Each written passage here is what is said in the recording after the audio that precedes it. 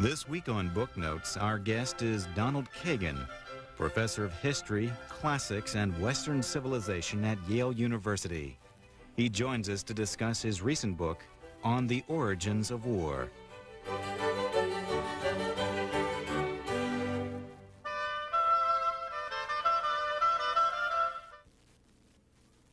Donald Kagan, author of On the Origins of War. You say in the introduction that you started this first by teaching it to high school kids. Yes. It's a very strange and interesting, wonderful experience. At Cornell University, they have a scholarship house. And as one of their recruiting devices, they go all around the country, pick out some of the brightest high school juniors, just finished their junior year, bring them to Cornell and expose them to a couple of Cornell professors or a couple of professors in a seminar of some kind or another. So a colleague of mine and I dreamed up this idea of doing one comparative study of the origins of war. And it was wonderful just because the subject was so exciting for us. But of course, these are terribly smart kids. And something about a 16-year-old kid that sparks you in a way that very little else does. What year was that? I guess it was 67. Yes, it was 67, 1967. What do high school kids care about at that Well, of age? course, the Vietnam War was just coming into people's consciousness in a serious way at that point. And of course, we had to treat that one as one of the examples. So that was very much on their minds. And every war, in a way, it was a wonderful learning device, because every war we looked at, even ancient ones, they saw with a special vividness, because they were thinking about the Vietnamese thing. And so when we got to Vietnam, it had, of course, a very special and powerful meaning for them, having looked at these other ones by comparison. Now, for your book, you picked, I believe, 5 different Yes. wars, or the Cuban Crises. Missile Crisis, Cuban Right. Missile Crisis. Tell us what those 5 were and why did you pick them? Yeah. There are 2 ancient wars, 2 modern wars, and then the missile crisis where there's a happy ending. The first one is the Peloponnesian War, in which the Athenians and the Spartans are the major opponents. The First World War, the Second Punic War between Rome and Carthage, the Second World War, and the missile crisis itself. And I don't move chronologically. I do it by those 2 pairs before we get to the missile crisis, because I find that there are very interesting analogies between the Peloponnesian War and the First World War and the Punic War and the Second World War. And one of my inquiries, really, when I got started, was to see, can you learn anything useful about things we're interested in today by examining experiences of human beings at different periods of time, different places, different kinds of societies? Is there anything common? And so when I thought I saw some interesting analogies, I put them together to help to be instructive in that way. Is war inevitable? I hate to say anything is inevitable in the human realm. What I can say is that there's hardly been a time in human history when there hasn't been war. And I must say, regretfully, that I don't see that anything has changed so much as to make it unlikely in the future. There are some bright spots to go with the dark spots. I think that the presence of nuclear weapons actually does help to deter war. But of course, it is a high price, because if you miss with one of those situations, the price for going to war is that much greater. Even so, since nuclear weapons, there have been wars. There haven't been the great big ones that we were accustomed to in the 20th century, but there have been very serious wars and continue to be. You quoted from the 1968 Will and Ariel Durant book on civilization, I believe, that in 3,421 years, there have only been 268 years without war. Yeah. What do you call war, though? I call war the organized use of violence and force to achieve the end of a political entity, something along those lines, against another political entity. States. Let's use the word state, because that's really what we're talking about. Are there wars going on around the world now? Let me think. Yes, because by definition, the war in the former Yugoslavia is now between states. I mean, the Bosnians are fighting among themselves, that's true, but Serbia is a separate country, and Serbia is clearly engaged in what I think is aggression against Bosnia. And Croatia is a state, and the Croatians are engaged. So yes, I guess that's certainly one example. How does, right now, in this world, compare to all the years that have gone before us? I mean, in terms of how much fighting is and how serious the fighting is. Right. This is a pretty good time compared to many. There isn't a major war going on anywhere in the world involving very large populations and so on. And the number of real wars going on is probably fewer than has been true for much of the time. So yeah, I think we're in a relatively peaceful time just now. When did you first get interested in war yourself? Well, I was always interested in history, and of course, history, the study of history is inevitably very much involved in the study of war for the reasons that the Durants make clear.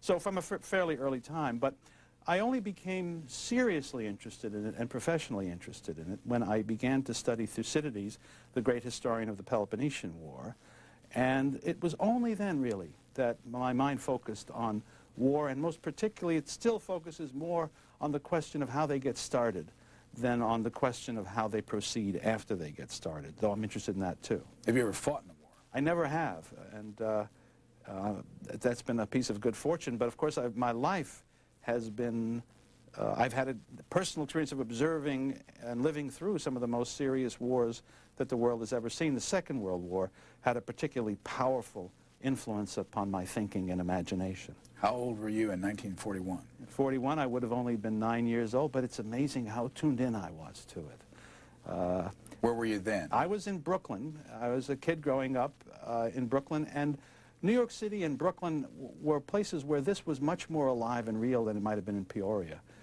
We were very tuned in. I remember as a kid, the old folks used to listen to Hitler's radio broadcasts. I would have heard some of those. And Roosevelt, of course, was a mythical figure for me, gigantic figure, the only president I could ever imagine.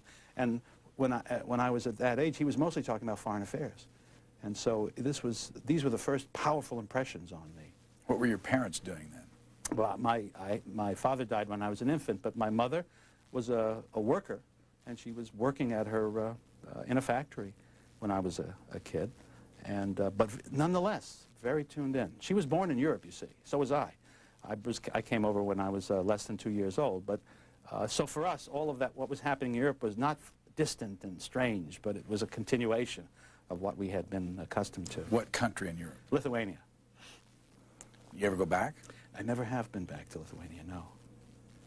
Brothers and sisters? I had an older sister who's dead now. College? I went to Brooklyn College, and then I went to do graduate work later on briefly at Brown, and then finally at Ohio State. And where are you now? I'm at Yale. Doing what? I'm a professor. I have a fancy title. I'm a Bass Professor of History, Classics, and Western Civilization. That's a very fancy title. Who is Bass? Lee Bass is a Texan businessman who made a major contribution to Yale to establish a number of professorships for the purpose of fostering, supporting, and perpetuating the study of Western civilization at Yale. You mentioned Thucydides. Yes.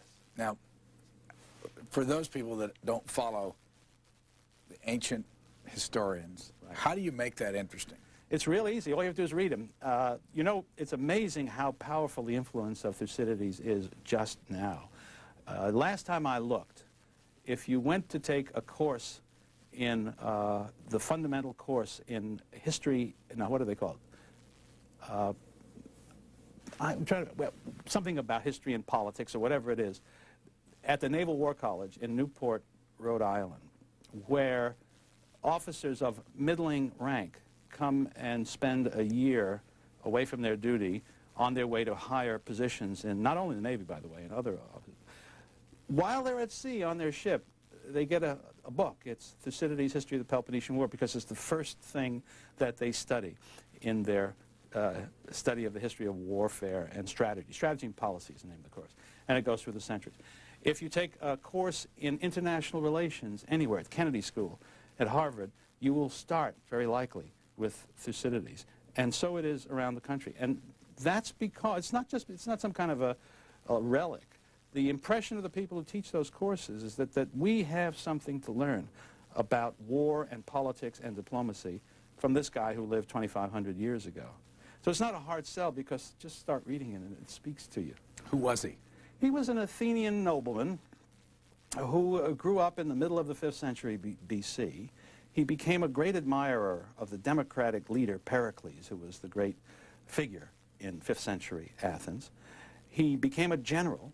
He fought in this great war that he described, and then he had some bad luck. He was in command of a naval force up in northern Greece at the time that a key Athenian city was lost to the other side, and he was held responsible.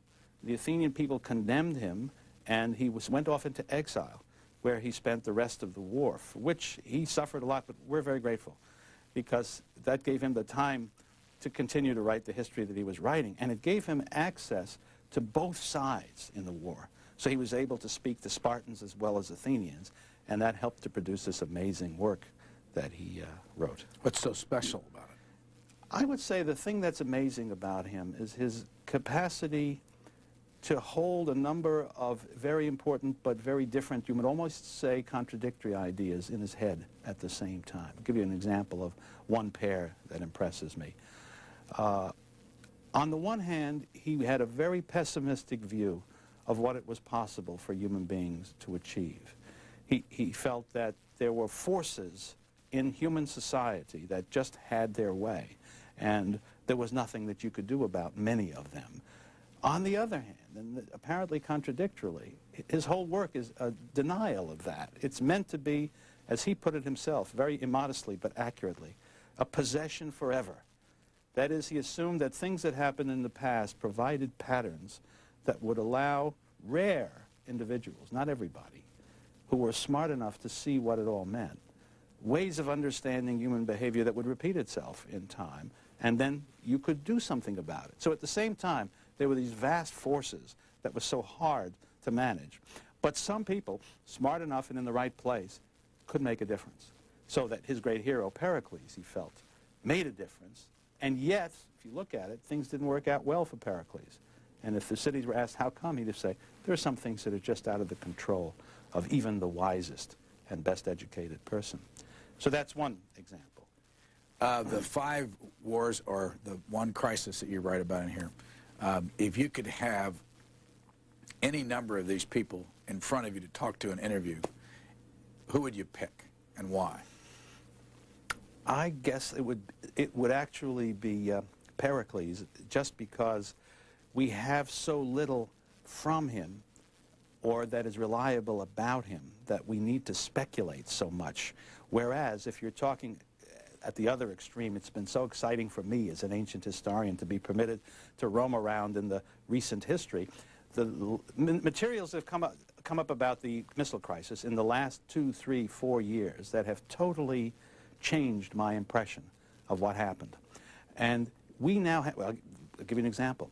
There are now tapes that are now publicly available, transcripts of them, of what Kennedy and his advisors said to each other, of course you know this, during the missile crisis in the White House, making those decisions. We have it with the bad grammar and the ers and the us, and I know exactly what they said to each other. It's the most amazing thing in the world for an ancient historian. You say in that section that people were lying to us. There were some lies told. There's no question about that. Who told the biggest?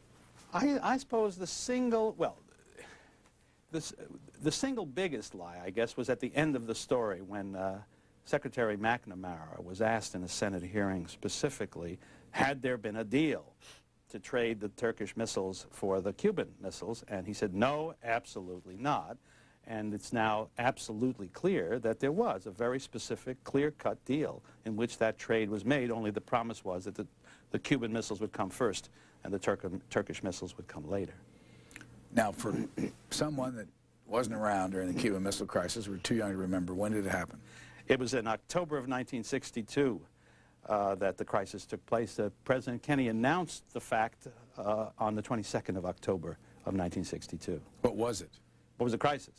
The Russians were in the process, on October the 22nd, of placing missiles in Cuba with nuclear warheads that were capable of striking the largest part of the United States. And they were doing this, as in Kennedy's word, clandestinely, and they were doing it after having lied about it repeatedly over a stretch of time. That combination of circumstances made it seem alarming to a variety of people, even including Kennedy, because he ended up taking the mildest line towards it. But of course, he understood how serious it was. Now, you talk about something called the XCOM. Yes. What was that? That's the Executive Committee of the Security Council. It was the group that Kennedy gathered around him to give him advice and to consult with in managing the crisis. And it was his selection. It wasn't an automatic group that already existed.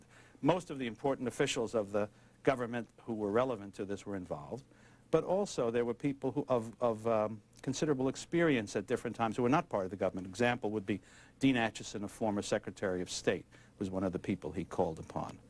But the rest were active participants in the government at the time. Now, you say he taped those sessions. Secretly. And that's another interesting and wonderful part about it. He was the only one who knew that the tape was going. Probably Bobby Kennedy knew. He generally knew everything that Jack did. And how did you find out about the taping? It's been published. I guess they're in the Kennedy Library, the tapes themselves, and through this, you know, the Freedom of Information Act, people have been able to get hold of that before they would have otherwise been released. And now there have been people who have simply published the transcripts of those tapes. Have you listened to any of the tapes? I haven't listened to them. No, I read them. You read all the transcripts? Everything I get my hands on. Now, how does someone like you get to those transcripts? Oh, well, it's now very simple because, as I say, they've now been published in the book that was actually most helpful to me. A couple of scholars simply published everything that was relevant to this situation in a fairly large-sized book using photocopies of the material whenever that was relevant and photocopies of the transcript when that was the issue. If we didn't have the Freedom of Information Act, would we know this? No. No. Before we go on with more of the Cuban Missile Crisis, what does that say about history then?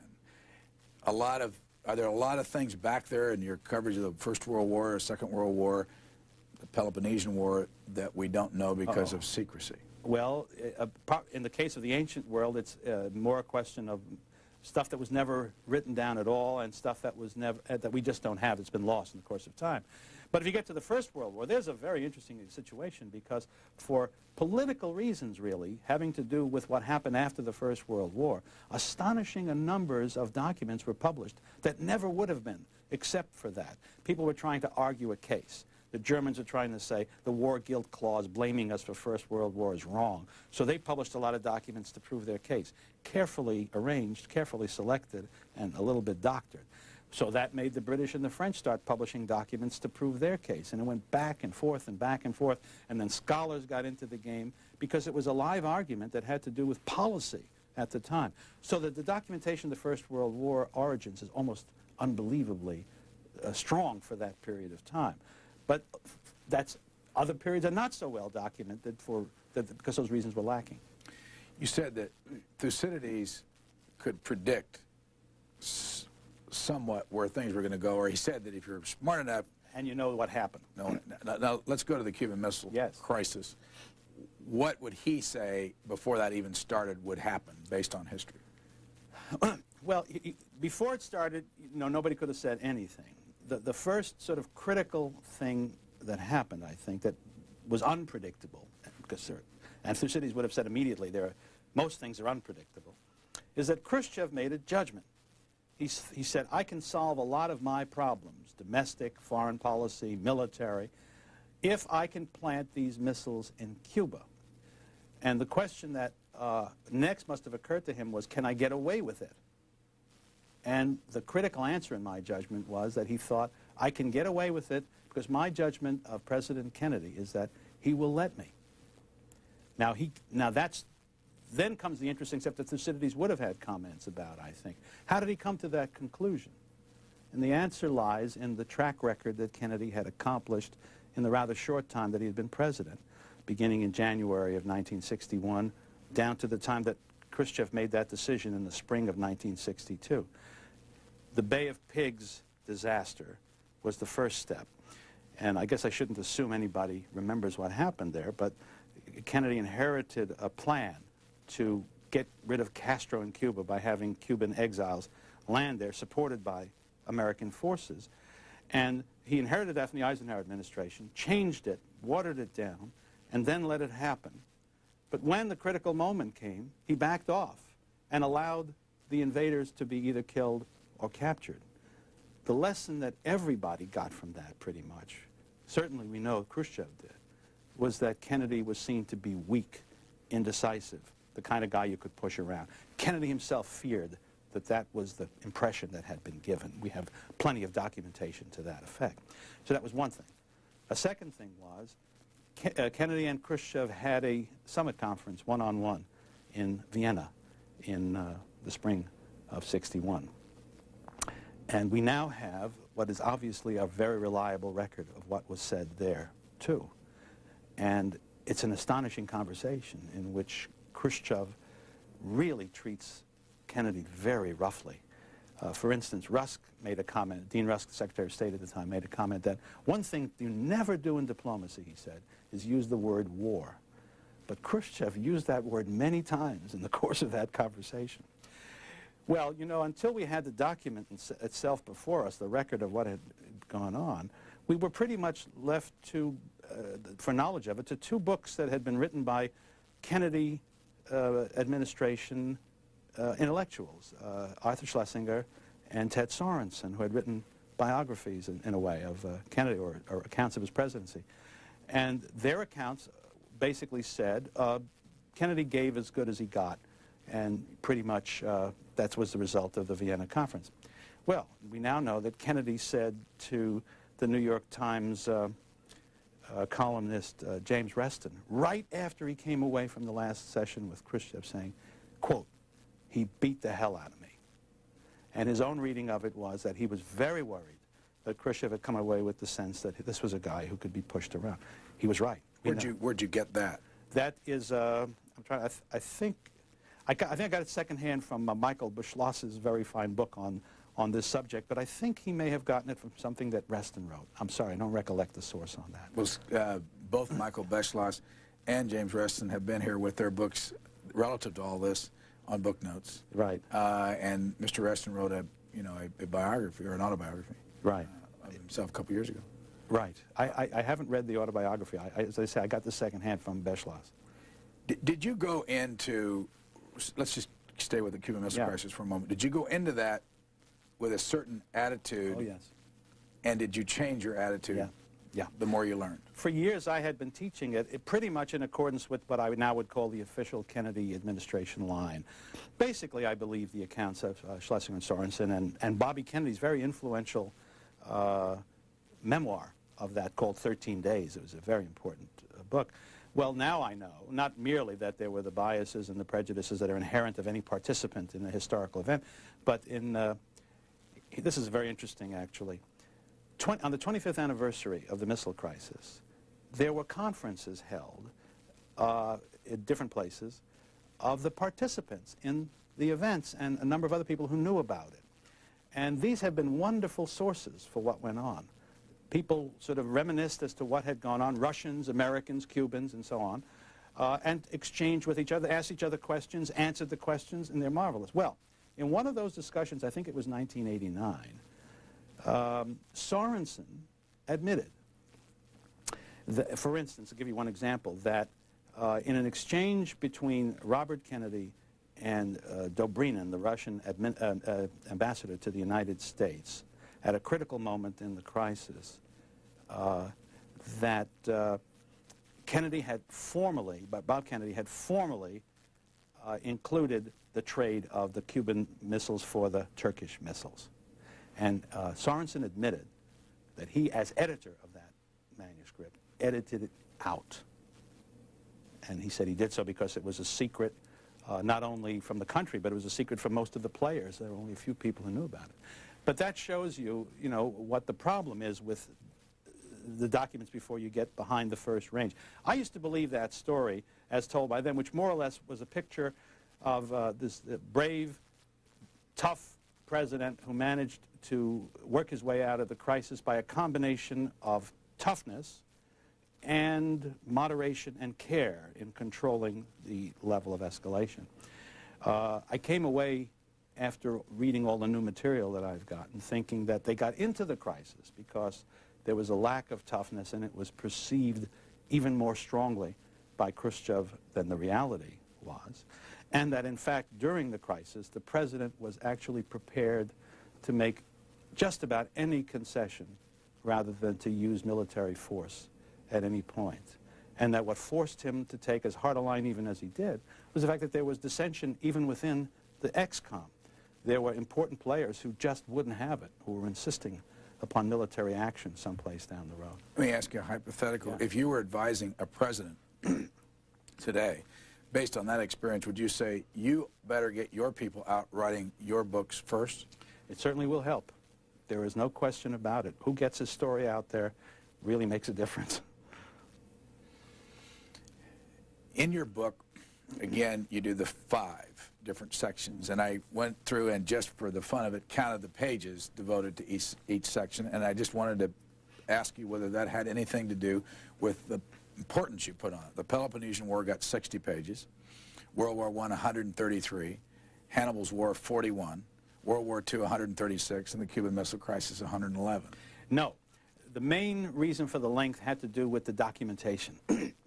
We know much less about the ancient wars than we do about the modern wars, and to go on and have some more speculation for about twice the length of the evidence I didn't think was a useful activity. As between the modern wars, it's largely a question of documentation, but not entirely. Sometimes it was just a question of what were the points I was trying to make and how much time or space did it take to get it. But no, it's not a reflection of importance. When did you actually start working on this book with a contract? I sat down to start writing that in the fall of '92, I think that's right, in September of '92. When did you get the first idea, other than you mentioned that teaching the seminar for high school students, but when did you really have the idea to do this book? I can't tell you that with precision, but sometime 15 years or so after I'd been teaching the course, students kept saying to me, you know, this is all great, but you really have an obligation to try to put down somewhere in one place what you make of all of this. And so the idea went, in answering them, I said, after I know what I think I make of all of it, then maybe I'll write a book about it, but I don't know yet. But at a certain point, I came to the conclusion that I did have some general views, that I had learned something that had more than specific significance, and that probably someday I really ought to put it down and see how it worked. And this began to, when I finished my last book, I had asked me, what shall I do next? I thought, well, maybe now's the time. How long have you been at Yale? This is my 26th year. In the introduction, you have a dedication for Bob and Fred. Yes. And then you write a little bit about them. Mm-hmm. Who are they? Bob and Fred are my 2 sons. Bob is the older, and he is a very interesting fellow who went to Yale, and then he went to the Kennedy School of Government at Harvard, and then he went into the government, and he put in a batch of years working mostly in the State Department. And as a political job? A political job, yes. For which president? For President Reagan.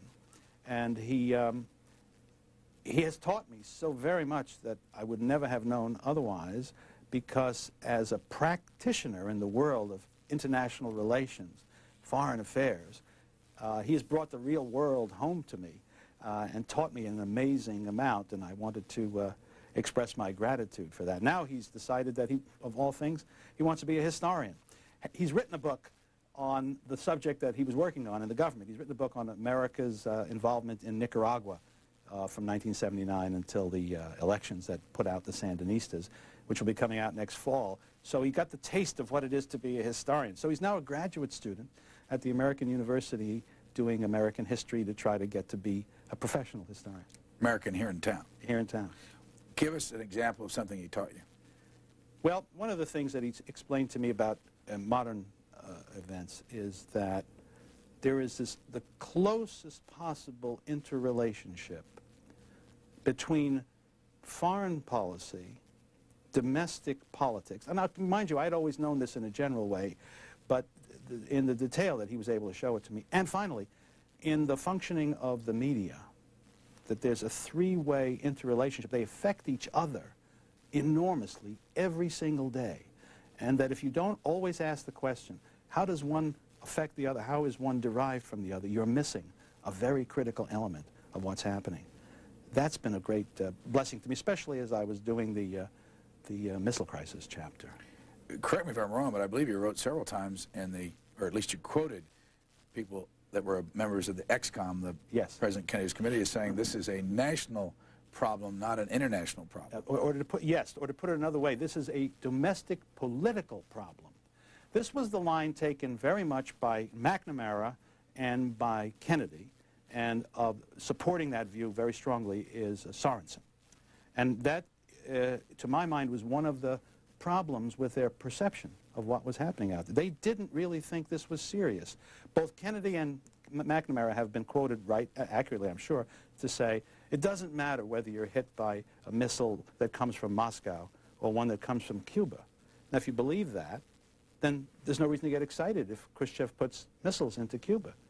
And the only reason they saw a problem was that they would be beaten to death by their political opponents if they didn't do something about it. To me, that's a stunning failure of understanding international relations and power politics, which are the realities out there. Thucydides would have held his head in pain at that statement because they were wrong. Would you like me to say a little bit more about that? Sure. I mean, they were wrong because everybody else in the game perceived that it did make a great deal of difference. For one thing, there were some very practical matters. At that time, as best we can figure out, the Russians seem to have had about 20 operational missiles that could have hit the United States that would have been launched from Russia at that time. We had hundreds and hundreds and hundreds.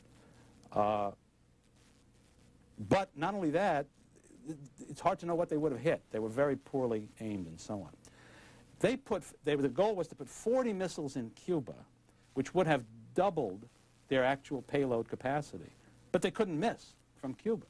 And so the issue, as some Russians have pointed out, was it doesn't matter how many missiles you have, it's how many missiles can you deliver. Suddenly, the balance of power was changed really very significantly by what the Russians actually could do. But secondly, whatever we might say about it, everybody in the world would have said, the Russians have just changed the situation. They're stronger now. The Americans are weaker now. And so everybody's reaction to power would have changed. But finally, Kennedy's own credibility would have been so severely damaged. He let that happen, and most people would have said, why did you let that happen, rightly or wrongly? The perception would have been deadly.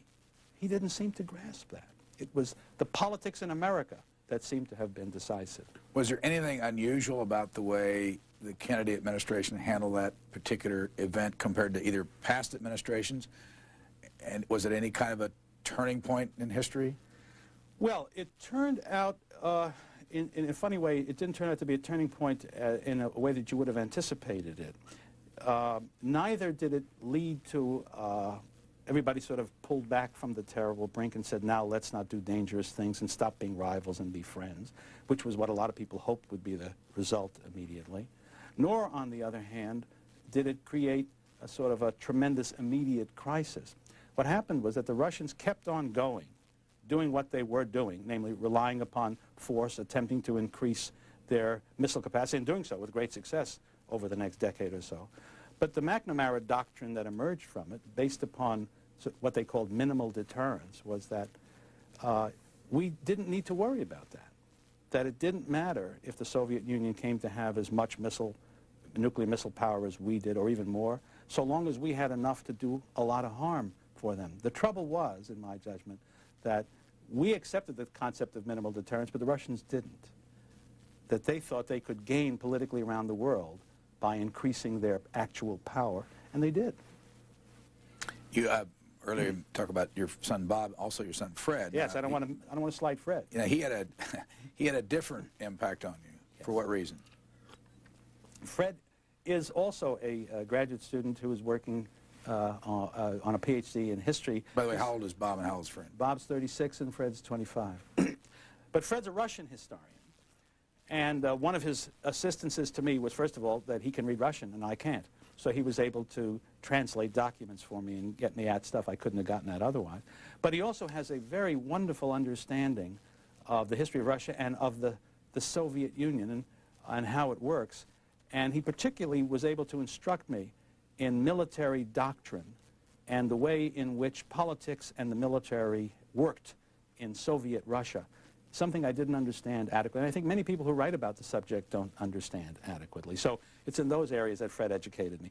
I strongly advise people to have children because you can learn a lot from them. What's your connection to the Hoover Institution? None at all. I was out at the Center for Behavioral Studies, for the Advanced Study in the Behavioral Sciences at Stanford for a year. That's where I wrote the bulk of the book. And while I was there, the Hoover Institution was kind enough to be hospitable to me in a social way. And so I spent some time over there just talking to people and enjoying their company, but that's all. How did you go about deciding how to do the book? Well, you know, it's amazing how closely the book reflects the organization of the course. So I suppose the question is, how did I go about doing that? And some of it was accidental, and some of it, I think, just reflects the way I see things. I started with the Peloponnesian War. My trade is I'm a historian of ancient Greece, and so I wrote a book on the origins of the, it's called The Outbreak of the Peloponnesian War. But I had always been fascinated by the origins of the First World War. That had been a subject of great interest to me, and I had always, as soon as I learned about the Peloponnesian War, I saw these very interesting similarities, it seemed to me, that seemed to me to enlighten things both ways from time to time. Give us a couple. Let's see if I can think of some off the top of my head that continue to work for me. Well, for one thing, you have the situation of a world in which there has been one power that was largely the dominant power, not too strongly questioned by other powers. And along comes a new power that very swiftly emerges as a potential competitor. And how do you deal with resolving that situation? In the case of the ancient world, it was Sparta that was the dominant power for a very long time. And then over a rather short space of time, Athens just shot to the fore and became a great power overnight, and the leader of a great coalition which could be opposed to the great Spartan coalition, and their rivalry then proceeded apace. Well, Britain was the dominant power in Europe over the course of the 19th century, but when Germany was invented by a series of swift wars, suddenly in 1871 the German Empire was there, and nothing like it had existed before. The problem was, how do you cope? Well, again, in the first part of the period in the ancient world that I study, the Athenians under Pericles, they have a shot at competition, and then they make the decision, let's see if we can't work this out. Let's see if we can't establish an equilibrium. And there was an attempt made to do that, and I think it had a chance of succeeding, but it broke down for a number of reasons. In the European case, I think Germany under Bismarck made the decision. Bismarck certainly did. Germany has achieved what it needs to achieve. Any further risk-taking will put at risk everything we've done up to now. Our interests are in preserving what we have rather than expanding further. And so Bismarck worked very hard, just as I think Pericles was working very hard, at preserving the peace in the interests of his own nation. And that's, by the way, one of the messages that I think the book has, is that for peace to exist, somebody has to work hard at it. It's not, peace doesn't keep itself, as I say in the book. I think it's very important to understand somebody, and the state that has to do it is the state that has the greatest interest in preserving the peace, has the power to do it, has to work at it. All right, let me just interrupt, please. because that leads us to right to today. Where is the United States in your theory today? Well, the United States finds itself in a very unusual situation with, I think, spectacularly unusual opportunities. I think, in a way, the prospects for future peace are probably as great as they have ever been in modern history. Why? Because we do have a state that is the predominant power in the world, and it is true, in my opinion, that it has no aggressive intentions, no expansive desires or needs, but everybody also knows that. So and that was true of Bismarck after he made that clear.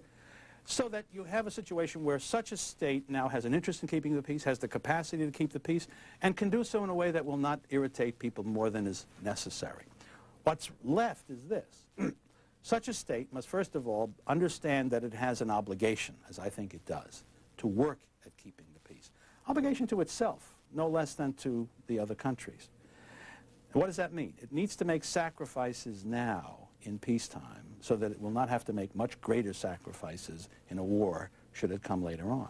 Those sacrifices mean spending the money necessary to have an adequate military force and other forms of peacekeeping, and the will to take the trouble, run the risks, and occasionally fight the fights and suffer the casualties that are part of that job. The presence of atomic weapons, I think, likewise, can be a plus in deterring recklessness. But there's nothing automatic about it. You have to work at it. You have to constantly reevaluate what needs to be done to make the world safe in an atomic world. So, on the one hand, the opportunity strikes me as being very, very great. If the United States were willing to take the lead, were skillful in doing it, I think it could have others helping to do that. There are other states that have every bit as much reason to preserve the peace as we do, but they are always reluctant to pay the price. There has to be some leadership out there, or nobody will follow. You mentioned power and two categories, realists and neo-realists? Yeah, I think those are the terms that political scientists use. What's the difference? Well, who's a realist? Morgenthau, Hans Morgenthau was the king of the realists. Who was he? He was a political scientist. I guess he was German originally, came to the United States and sort of dominated the scene in international relations for a very long time. And he's had many, many followers, and it's a very powerful school. But as best I can tell the difference, and I'm just a poor historian, I can't understand these high philosophical distinctions, but the realists seem to think that they both agree that power is what it's about, and I think they're right. But the realists seem to say everybody wants all the power he can get, all the power there is. It is a Hobbesian world of all against all, and never stops. As I understand the neo-realists, they take a slightly less grim view of things. They think everybody wants security, and they want the power that will bring them the security. But presumably, if you could create a system in which there was enough security to go around, everybody would have enough power to feel secure, they wouldn't have to keep going at each other. As far as I can tell, that's the main difference between the two. Looking at Europe, and you write, of course, about Germany both in World War I and World War II. Yes. What do you see with Germany today? Well, right now, I see no great reason for alarm.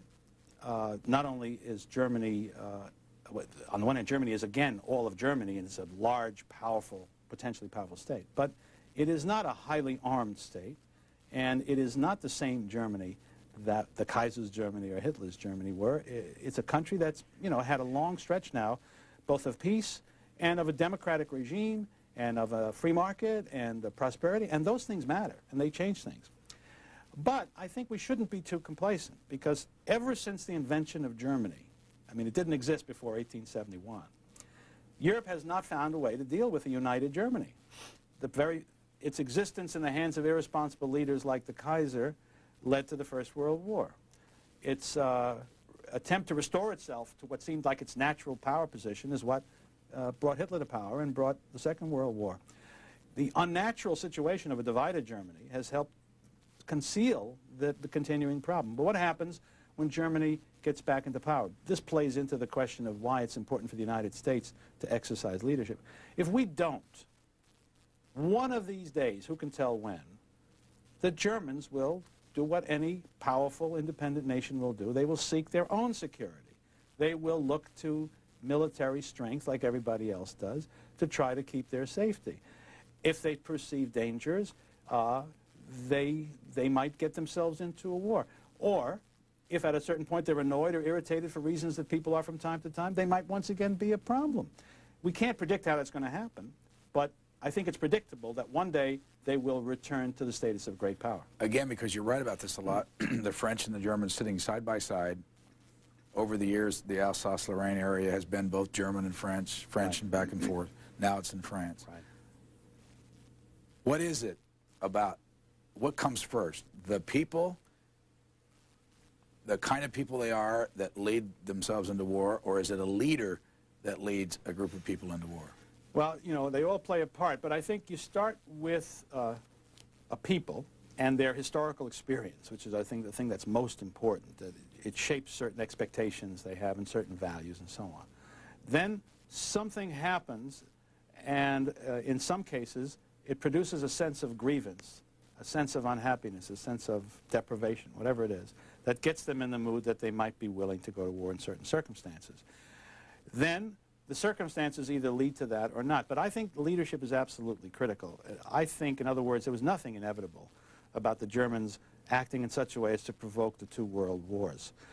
I think that if there had been Bismarck-like leaders, I don't mean precisely like him, but people who saw the world in the way that he did and saw Germany's interests in the way he did, more or less, there was no need for the First World War. Kaiser William II came along and he had a series of goals and desires and attitudes that indeed made Germany dangerous. But I don't believe this was necessary. Germany didn't have to go that way. There were elements in Germany that he could play upon, but the leadership, in my view, was critical. Likewise, sure, all the Germans were unhappy about the Versailles Treaty and about what happened to them after the First War. And sure, just about every German wanted to revise that in some way. But not every German was prepared to go to war to do it.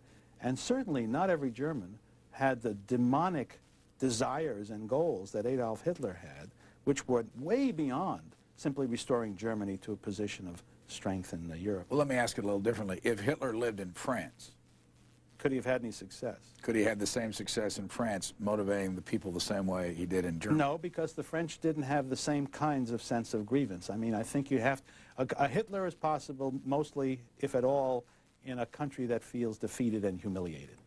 But the French, of course, had won.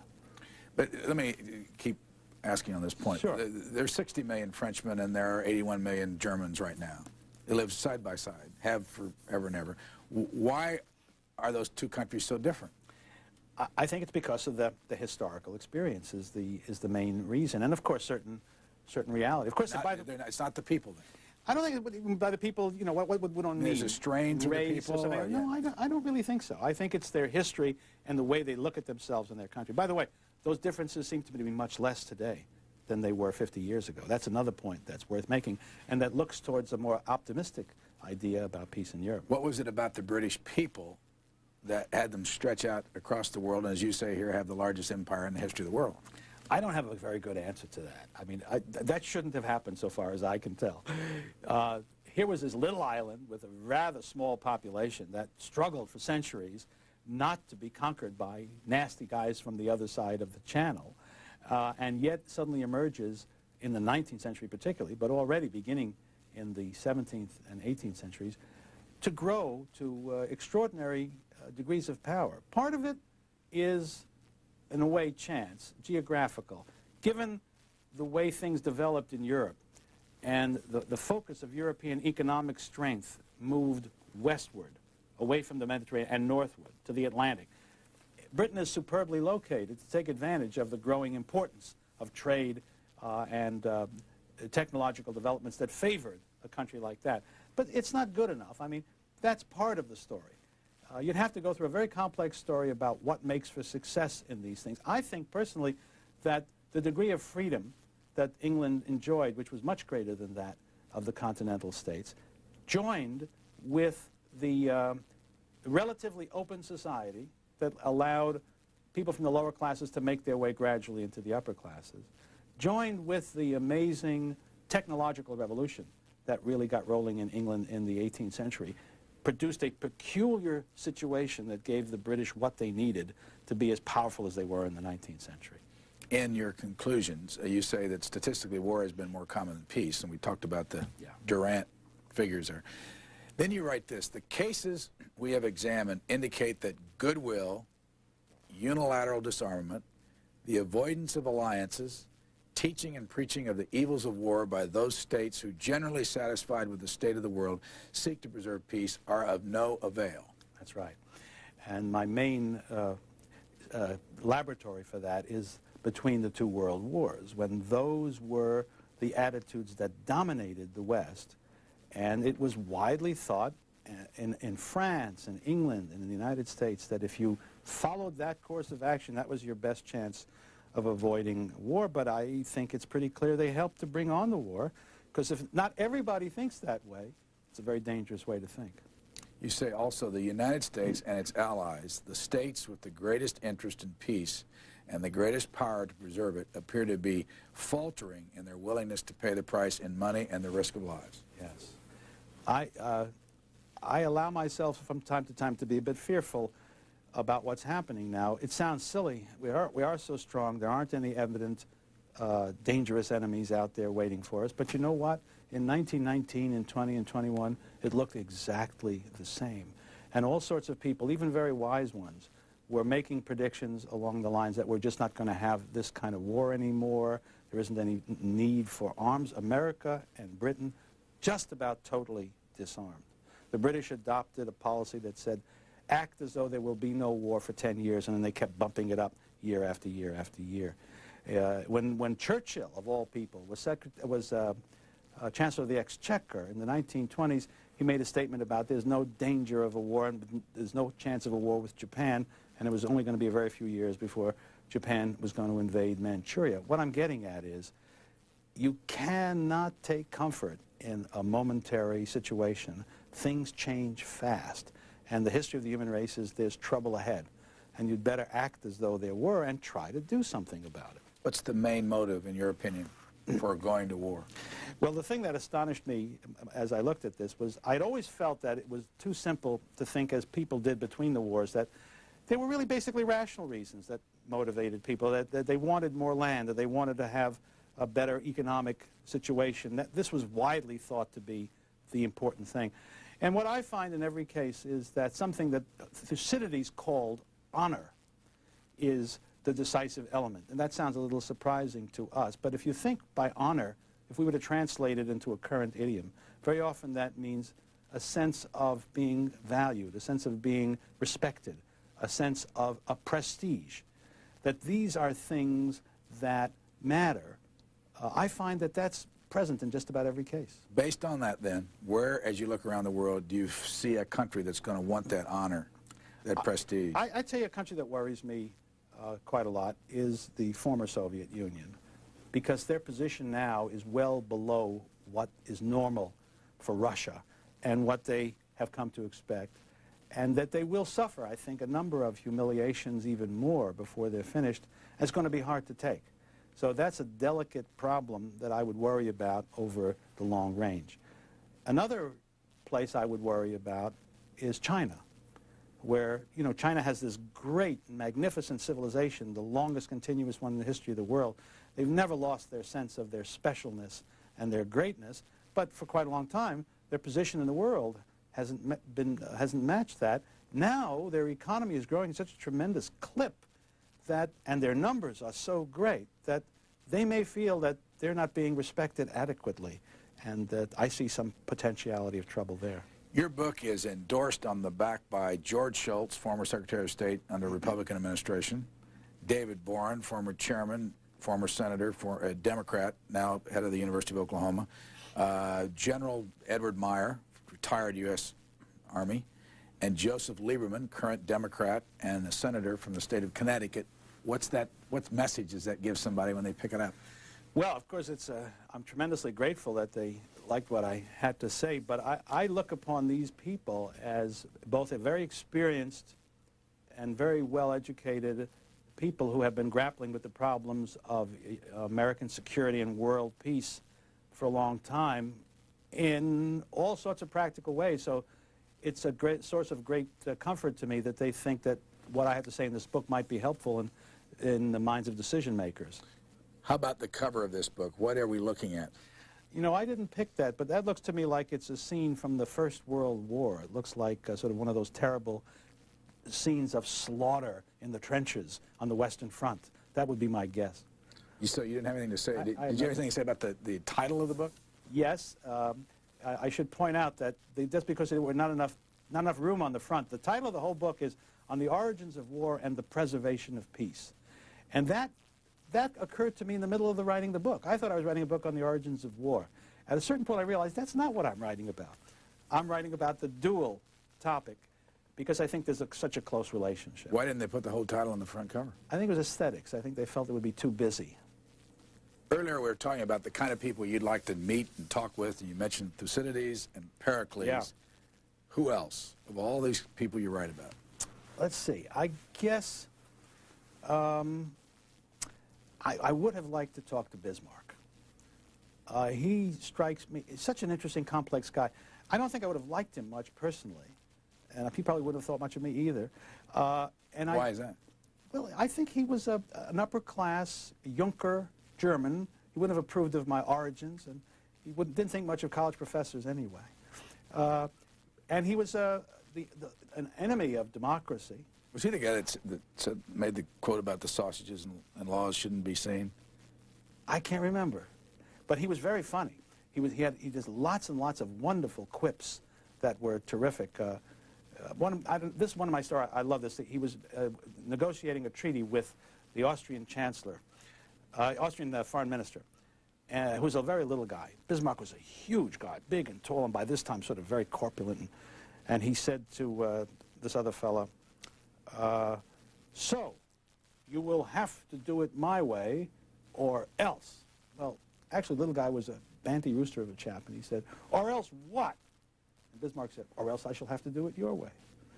And he was a charming kind of a guy, but I think he was not my kind of fellow. My point, though, is that he was hostile to democracy. He was a royalist. There were all sorts of things I wouldn't have enjoyed about his domestic politics. But when it came to the realm of foreign policy, he was as rational a man in his operation as I've ever seen, with a very subtle and profound understanding of what counts in the world, and a capacity to use, it's an amazing thing, to use power in such a way, not as to force your will on people, but as a negotiating tool, as a way of achieving your goal, but without having to use force if you didn't have to. What's your next book about?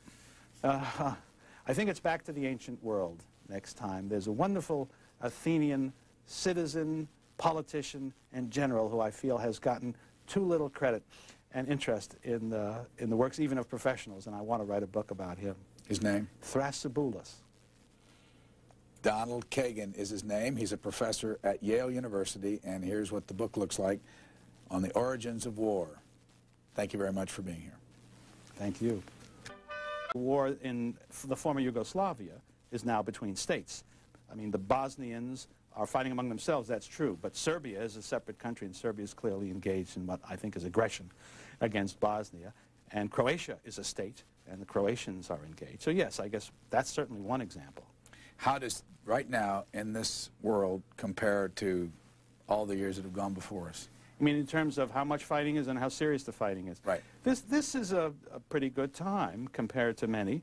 There isn't a major war going on anywhere in the world involving very large populations and so on. And the number of real wars going on is probably fewer than has been true for much of the time. So yeah, I think we're in a relatively peaceful time just now. When did you first get interested in war yourself? Well, I was always interested in history, and of course history, the study of history is inevitably very much involved in the study of war for the reasons that the Durants make clear. So from a fairly early time, but I only became seriously interested in it and professionally interested in it when I was, but of course these are terribly smart kids, and something about a 16-year-old kid that sparks you in a way that very little else does. What year was that? I guess it was 67, yes, it was 67, 1967. What do high school kids care about at that Well, of age? course, the Vietnam War was just coming into people's consciousness in a serious way at that point.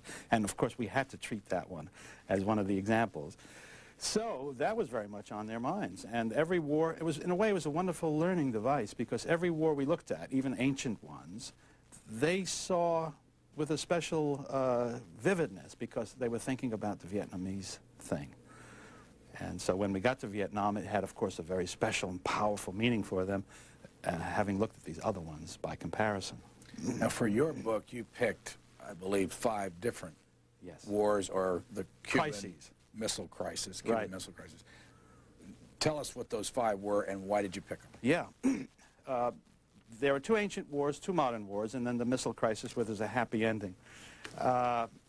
The first one is the Peloponnesian has changed so much as to make it unlikely in the future. There are some bright spots to go with the dark spots. I think that the presence of nuclear weapons actually does help to deter war. But, of course, it is a high price, because if you miss with one of those situations, the price for going to war is that much greater. Even so, since nuclear weapons, there have been wars. There haven't been the great big ones that we were accustomed to in the 20th century, but there have been very serious wars and continue to be. You quoted from the 1968 Will and Ariel Durant book on civilization, I believe, that in 3,421 years, there have only been 268 years without war. Yeah. What do you call war, though? I call war the organized use of violence and force to achieve the end of a political entity, something along those lines, against another political entity. States. Let's use the word state, because that's really what we're talking about. Are there wars going on around the world now? Let me think. Yes, because by definition... This week on Book Notes, our guest is Donald Kagan, professor of history, classics, and Western civilization at Yale University. He joins us to discuss his recent book, On the Origins of War.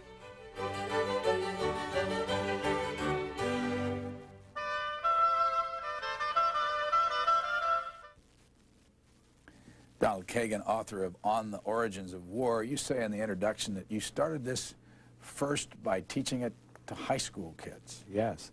It's a very strange and interesting, wonderful experience. At Cornell University, they have a scholarship house. And as one of their recruiting devices, they go all around the country, pick out some of the brightest high school juniors, just finished their junior year, bring them to Cornell and expose them to a couple of Cornell professors or a couple of professors in a seminar of some kind or another. So a colleague of mine and I dreamed up this idea of doing one comparative study of the origins of war. And it was wonderful just because the subject was so exciting. The Peloponnesian War, in which the Athenians and the Spartans are the major opponents, the First World War, the Second Punic War between Rome and Carthage, the Second World War, and the missile crisis itself. And I don't move chronologically. I do it by those two pairs before we get to the missile crisis, because I find that there are very interesting analogies between the Peloponnesian War and the First World War and the Punic War and the Second World War. And one of my inquiries, really, when I got started, was to see, can you learn anything useful about things we're interested in today by examining experiences of human beings at different periods of time, different places, different kinds of societies? Is there anything common? And so when I thought I saw some interesting analogies, I put them together to help to be instructive in that way. Is war inevitable? I hate to say anything is inevitable in the human realm. What I can say is that there's hardly been a time in human history when there hasn't been war. And I must say, regretfully, that I don't see that any